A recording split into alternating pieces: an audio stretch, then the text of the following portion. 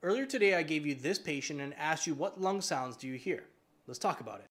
Okay, so let's talk about this wheezing sound and why it's so distinct. So this is the bronchial tree and these are the alveoli here. What happens on normal patients that don't have any issues or pathology going on is that air moves quite easily in through here and particularly out through here as well. So we have good ventilation that's moving back and forth.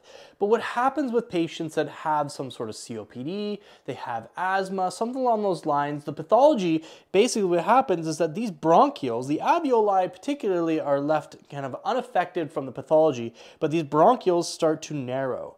And when they start to narrow up like so, they end up creating what we call turbulence. And when we create turbulence, that means the air that's running through this is kind of like running through a really narrow straw. And when we run through a really narrow straw, it creates almost like a whistling sound because of that turbulence. And that's what gives it that wheezing sound, that high-pitched sound, is the air moving in and out of the bronchioles with the narrowing of them is going to create that wheezing sound. So that is why we typically hear this in patients that have COPD and asthma.